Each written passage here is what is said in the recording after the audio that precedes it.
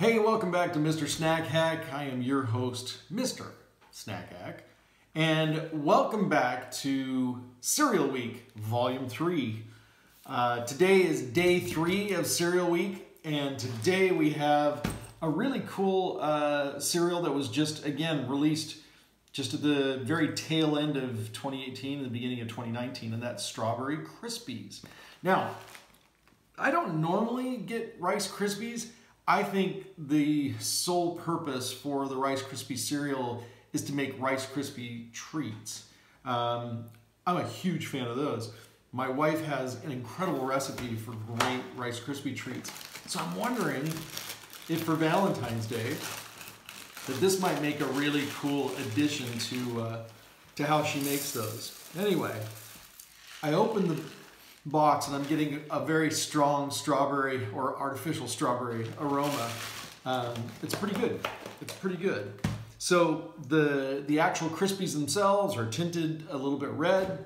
No surprise there that if they're going to go to this level of trouble, that it should look and smell like strawberries. So we'll get some milk in there, and I'm seeing that the milk like immediately is turning sort of pink or red, if you can see there.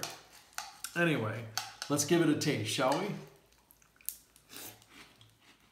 Okay, so the strawberry taste is really, really subtle. In fact, I get more of an aroma of strawberry than I'm getting from the actual taste of the Rice Krispies. Now, they are popping in milk, which is, you know, good for Rice Krispies. The strawberry flavor is there.